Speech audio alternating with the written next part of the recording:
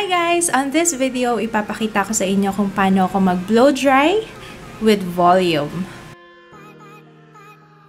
I will be using my W Elite Ionic Shine Quick Dry Hair Dryer for 50% less drying time. Ang magandang features nito, meron siyang cord reel. Hindi istorbo yung cord kasi ako naiinis ako sa ganyan eh. So I will start with my towel dried hair and I will be applying my Suave Captivating Curls Mousse.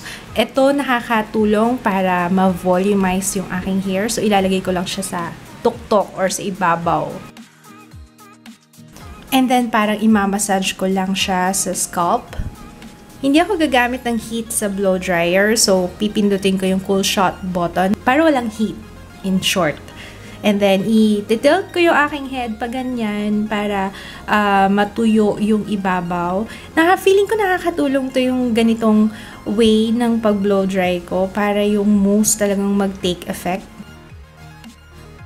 And kung mapapansin nyo, hindi pa ako gumagamit ng brush kasi hair is weak when wet, kaya iniiwasan ko yun.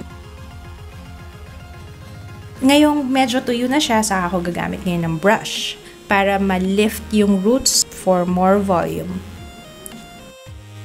A good feature of this hair dryer is it has Ionic Shine technology. It conditions hair by emitting negative ions to reduce static. So, ibig sabihin, less freeze siya. So, sa bandang dulong part na aking hair, binabrush ko siya paloob para maganda yung ends niya.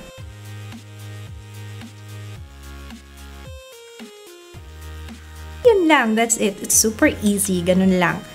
So, kung mapapansin nyo, less freeze, and wala akong in-apply na product dyan ha, as is, after blow drying, yan ang itsura niya. And it's super soft and smooth. That's it. Thanks for watching. See you again next time. Bye!